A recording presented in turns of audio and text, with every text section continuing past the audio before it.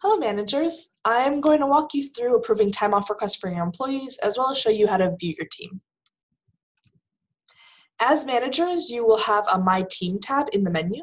This is where you can view your team by clicking on My Employees. A search area will appear and you will notice that it is blank. By clicking the search button, circled here in red, it will pull up everyone who reports to you. To see more information about a specific employee, simply click on their name. Back in the menu, in the My Team tab under Benefits, click Time Off. Just like when going to the Time Off in the Myself tab, a new tab will open and it will show you your personal dashboard. To get to your team, open up the menu. The picture here is what your menu should look like.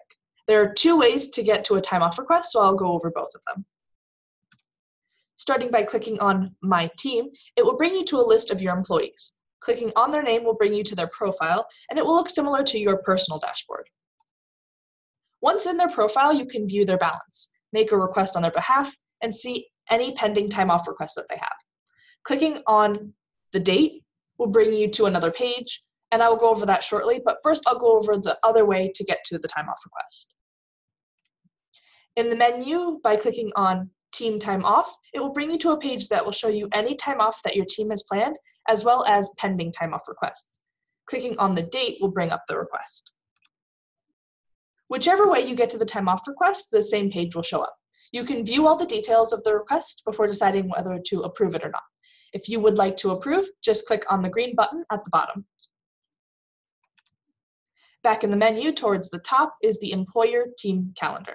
This will show you the same information as Team Time Off, but in a calendar format, if you prefer.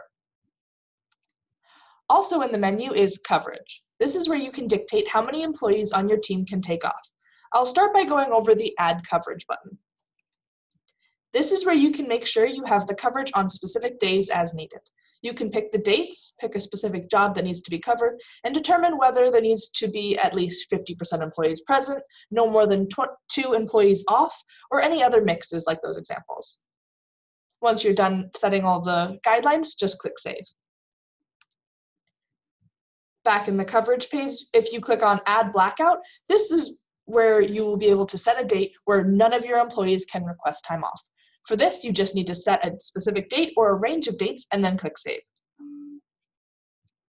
That is all we have for now, but we will be rolling out more as we get further into the year. Talent management will be one where you'll be able to give goals to your team or a specific employee and track the goals in the system. And we'll also be moving out performance reviews, so keep an eye out for another tutorial walking you through that. Thank you.